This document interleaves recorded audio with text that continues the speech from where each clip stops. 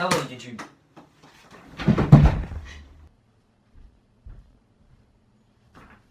Remember, if they see your face, you die. Hello, YouTube. My name is Will, and in this video, I made Squid Game.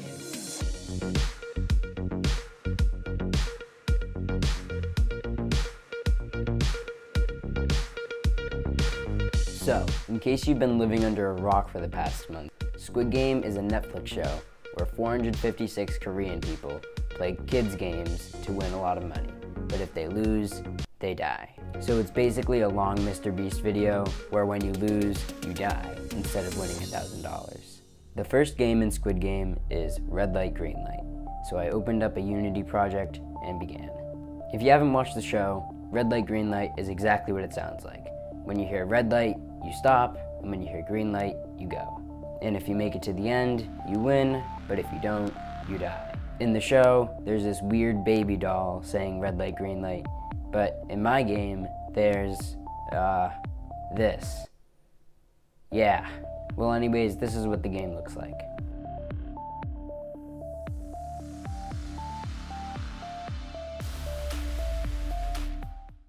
Game number 2 is called Honeycomb, and in Honeycomb, you basically try to cut out a specific shape from a cookie without breaking the cookie.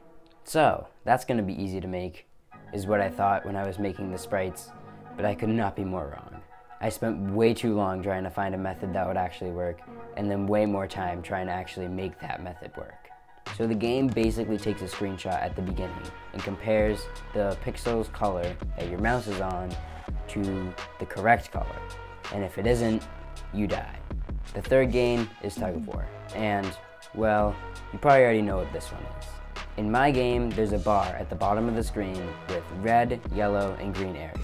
A little black line goes from right to left, and the player has to time it correctly and hit the space bar when the black line is over the green area. After 20 rounds, you get to my favorite part, the high-budget death cinematic set piece. If you're wondering why there's no rope, it's because, well, in my Squid Game, the players have superpowers, so they just pull each other with their minds. It's definitely not because I don't know how to make rope physics. Game number 4 is marbles, and in marbles, you have 10 marbles, and you have to try to get your opponent's marbles non-violently. Many did this through a game called Odds or Evens. In my Squid Game, you don't have a choice. You're playing odds or evens, whether you like it or not. You play by each putting some marbles in your hands. If your opponent guesses you have odd and you have odd, or even and you have even, he takes from you what is in his hand. But if he guesses even and you have odd, or odd and you have even, you take from him what is in your hand. Make sense? I didn't think so.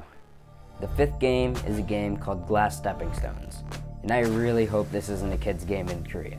It involves 18 sets of 2 glass platforms, where one glass platform can hold the weight of a person and the other can't. If the player steps on the platform that cannot support his weight, he falls and he dies. All things considered, this was really easy to make. The only thing I needed to code was a script that randomly chooses which glass blocks would be real and which glass blocks would be fake. The sixth game is called Squid Game, and it's played in a squid-shaped arena like this one. Honestly, I don't see it. So the goal of the game is to get from here to here, or push all of your opponents outside the arena, or just kill them. And yeah, I can confirm this game is pretty easy. And when you win Squid Game, you win Squid Game. Now we're basically done, except for one tiny detail you may have noticed. In Squid Game, there are 456 players.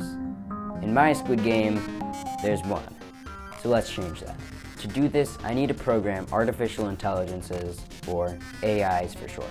Now, when most people think of AIs, they think of sci-fi sentient computers that are programmed by themselves to kill humans. And that's not what I'm making, at least not today. Instead, I'm just coding simple instructions for each player to follow. For example, the AI in red light, green light is pretty easy. All it does is see if the light is red and stop, or see if the light is green and go. Unless it gets unlucky, and it will move on a red light and die.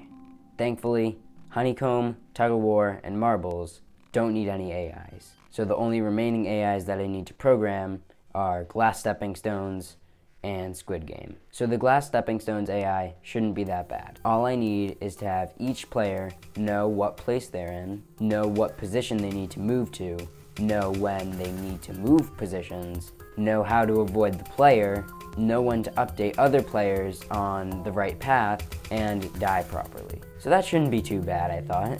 4 days of whacking my head against my desk proved otherwise, but overall, I was happy with the result. After coding the AIs for Glass Stepping Stones, the Squid Game AI was a breeze. The only thing I needed the players doing was punching each other and properly dying. Now once all the AIs were done, I started work on the final part of this process, touching up. By touching up, I basically mean making the game look like it wasn't made by a 5-year-old. So I instead made it look like it was made by a 6-year-old. And now, I'm actually done. So, I'm basically a pro at this game, and I don't think I've died once. Oh, that was so close. Oh my god. Oh, so close again.